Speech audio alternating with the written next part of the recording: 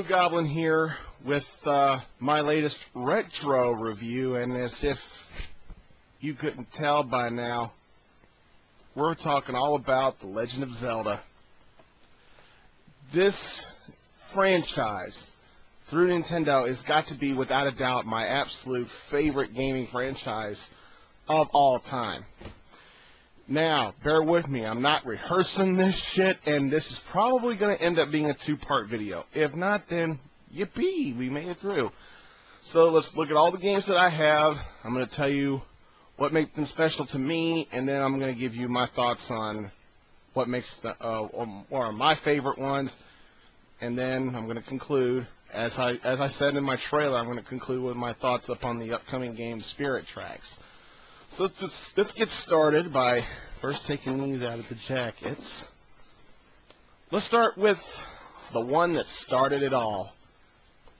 Yeah, The Legend of Zelda for the Nintendo Entertainment System.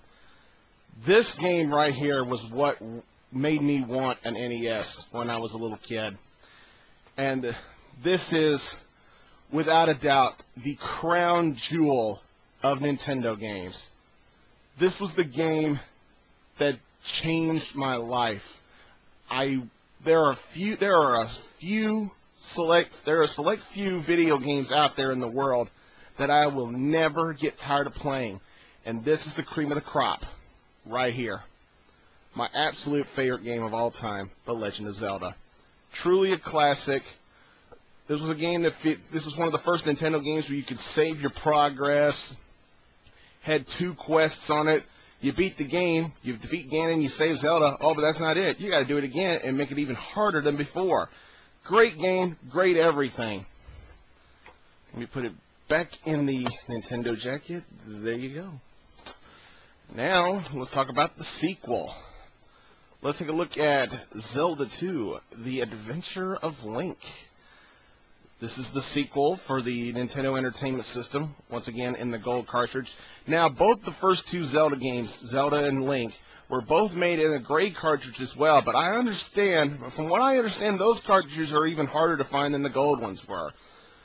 But then again, I could be wrong. But this game, it was awesome. This game was awesome. It wasn't as awesome as the first Zelda game. There was a great departure on this game from the first game. You didn't get any boomerangs, you didn't get any bombs, you didn't get any bows and arrows, you didn't get any recorders, you didn't get any blue rings, or you didn't get any step ladders, you didn't get any of that stuff. You got the flute and the raft and the power of the red ring, which was the shield spell. But this was the first Zelda game where you could actually cast magic spells. You had to, instead of destroy Ganon, you had to stop Ganon from being resurrected, and you had to awaken Princess Zelda from an eternal sleep by finding the 3rd Triforce. Yes, in the first Zelda, there were only 2 Triforces, the Triforce of Wisdom and the Triforce of Power. This game presents us with the Triforce of Courage. Very nice game, kind of a mix between Zelda and Dragon Quest. It deals with experience points, so that was a good game. Alright, next up, we're going to the Super Nintendo, the SNES, with The Legend of Zelda: A Link to the Past. Oh man, just like Zelda for the NES, this game here was what made me want a Super Nintendo. You know, when I first saw the Super Nintendo, I was like, you know, they're going to eventually make a Zelda game for it. And then once I saw it, I was like, I gotta have it, I gotta have it. This was the game this was the actual game that started my addiction to Zelda. I loved the first 2 Zelda games, and the original one is still my favorite, but it was this game right here that truly got me addicted to the concept of The Legend of Zelda. I mean, you thought just a 2 quest game was tough. This deals with a light world, dark world perspective, and this deals with a concept that, you know, pretty much Ganon has taken over Hyrule, turning into the dark world. Good game, just a good game, and the 16-bit graphics are just beautifully done, beautifully rendered. The music's incredible. If you missed out on this game, then you might have a chance to recapture it with the Game Boy Advance re-release. But you know, other than that, that was one of the best Zelda games. Now, let's think back at this point in time when these games were brand new. The fans were thinking, okay, those games are awesome, no doubt about that, but what are we going to do about this? Is there going to be a Zelda game on this, the Game Boy? Well, Nintendo gave them their answer with Link's Awakening, the first Zelda game to be featured on the Game Boy. And this game was pretty good. This game was a bit of an abandonment to the rest of the Zelda games. There's no Ganon, no Princess Zelda, except it's Link on a mysterious island. He apparently shipwrecked onto this island, and he's trying to get off and try to find a way to get off the island and get back to Hyrule. And at the end of the game, I'm sorry to spoil this in case you haven't had a chance to play this, turns out it was all just a dream, and he's still adrift at sea heading back to Hyrule. I don't even know why he left to begin with, but oh well. It's the way the game was developed, and it was still good.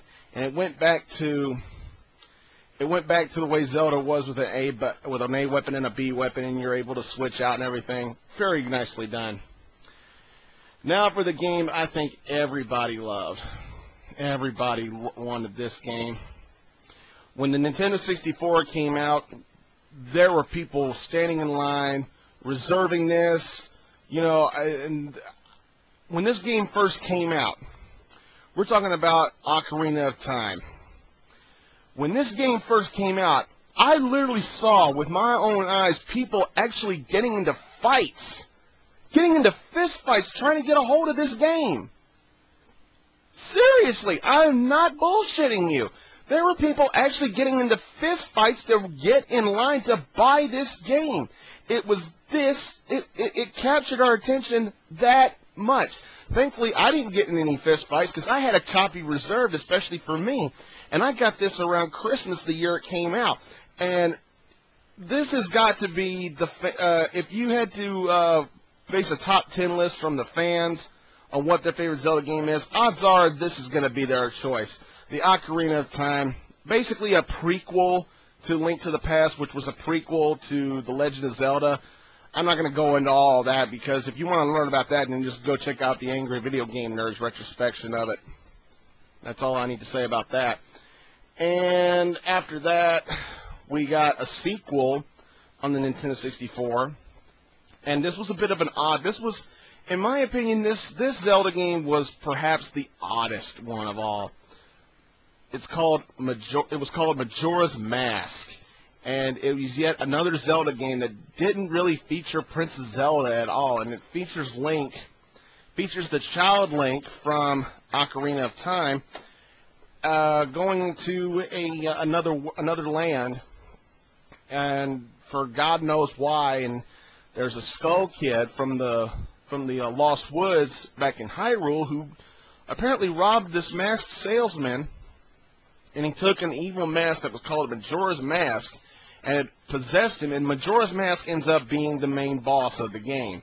Yes, once again, there's no Zelda, no Ganon, no Triforce, yet you get back the Ocarina of Time in this game. You learn some brilliant new songs, great graphics still there from the original N64 game, a few tweaks here and there, but really, all in all, if you get past the oddities of the game, this is really still a very addictive Zelda game. Okay, I think we got time for two more. Well, when the Game Boy Color came out, we got these: The Legend of Zelda, The Oracle of Ages, and The Oracle of Seasons. These games were all right. These were games that you had to get them both to fully enjoy the full game, because you had to link the two together to play the third game, which released Ganon, and that game was tough. I mean, these two Game Boy games were perhaps really, really tough. Very good games still. It was good to get portable Zelda on the go. Not really much to say about these games, but I just think if you're ever lucky enough to find them, I suggest you go ahead and pick them up, because A, it's Zelda, and B, they are extremely fun to play, and they were done by Capcom. They did some pretty good puzzle solving in those games as well. Very nice. I thoroughly suggest you pick those up. Well, that's it for part one. So in part two, we're going to cover the rest of the series plus a little bonus. So until then, I'll see you later.